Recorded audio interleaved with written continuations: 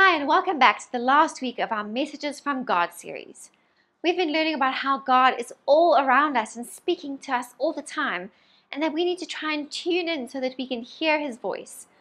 We learned about how He speaks to us through creation, through the Bible, through a still small voice in our hearts, and even through visions and dreams. Today we're going to be talking about how God can speak to us through other people. God can speak to us through our friends, through people in our church, through our family. If people pray and listen to God, He can talk to them and give them messages for us. But we should always make sure that we really double check that those messages really are from God. In the Bible, there are a special group of people called the prophets. Some of them even have books in the Bible named after them.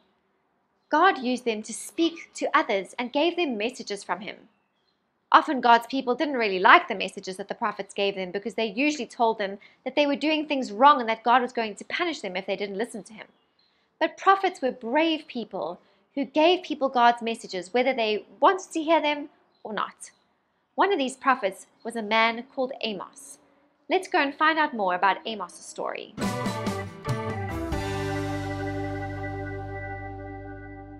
Amos was a shepherd in a place called Tekoa. One day, God spoke to Amos and said, "Amos, I want you to deliver a message to the people of Israel." The people of Israel had grown far from God and did not follow Him or obey His laws anymore. God sent Amos to them as a prophet to give him His message. Amos went to the people and told them what God had said. He said, "The Lord says, you have sinned over and over, and you will be punished because you do not listen to me. You don't look after the poor, but sell people into slavery when they can't pay their debts.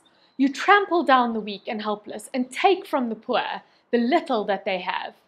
If you turn back to me, you will live. But if you don't turn back to me, you will be punished. I know all your sins. You must stop doing wrong and do right instead. If you don't, I will destroy this nation." Amos said to God, "Please have mercy on your people. How will this nation survive?" God said to Amos, "I will not let it be completely destroyed." Then Amos saw a vision of himself standing next to a wall holding a string with a weight tied to it called a plumb line. Builders used a plumb line to check whether their walls were straight. God said to Amos, "What do you see?" Amos said, "A plumb line." God said, "I'm going to use this plumb line to show that my people, Israel, don't measure up. They are crooked, and unless they change their ways, they will be destroyed. I will send war against the nation and against King Jeroboam."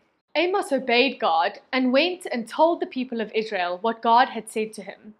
When he told them about the prophecies God had spoken to him, they didn't like what they heard. The priest Amaziah sent a message to the king Jeroboam and said, "Amos is plotting against you and saying that Israel will be destroyed by war and that we will all be punished by being taken captive into foreign countries." Amaziah said to Amos, "Take your visions and get out. Go back to being a shepherd. No one wants to hear your message of doom and gloom." Amos replied, "I'm just a shepherd, but God spoke to me and told me to give you this message." But the people would not listen to Amos. Eventually, everything Amos said came true. The people refused to listen to the message God had given him and would not stop doing evil.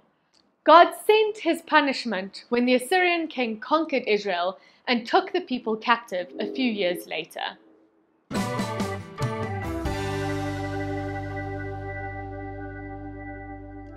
In this story, God spoke to an ordinary shepherd called Amos and gave him a very important message for the people of Israel.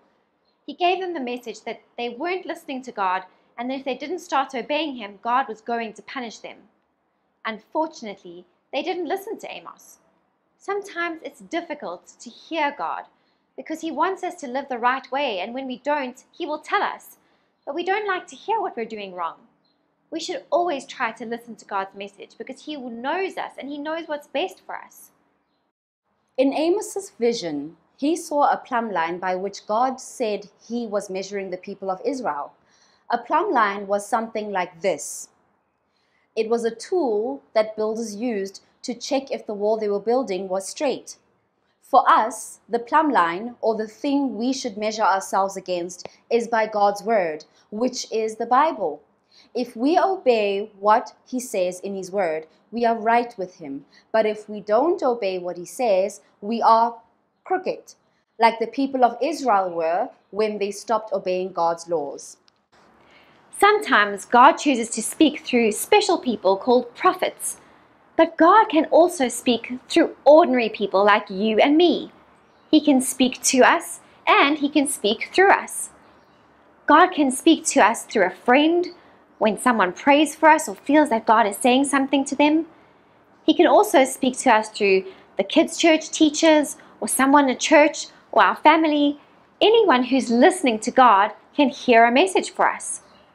We can also remember that we can speak to God for others. But we must always check that what we're really hearing is from God. Can you remember our acronym that helps us to do that?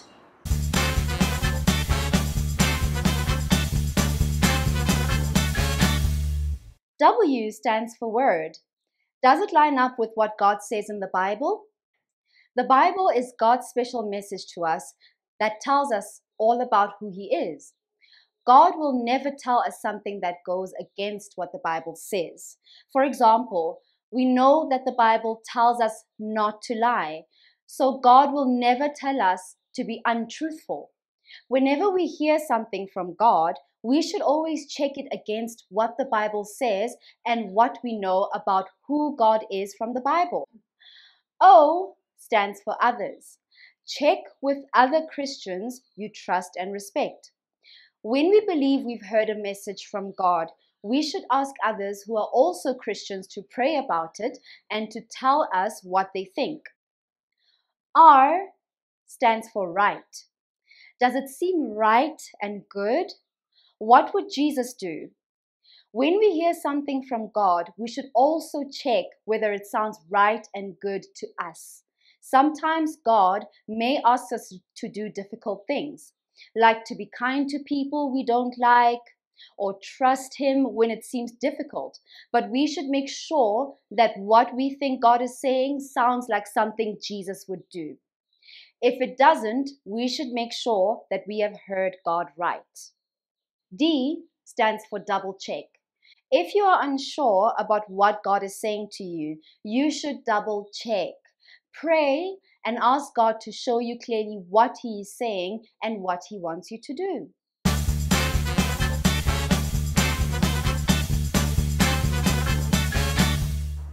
So remember, God speaks to us and he wants us to speak to him.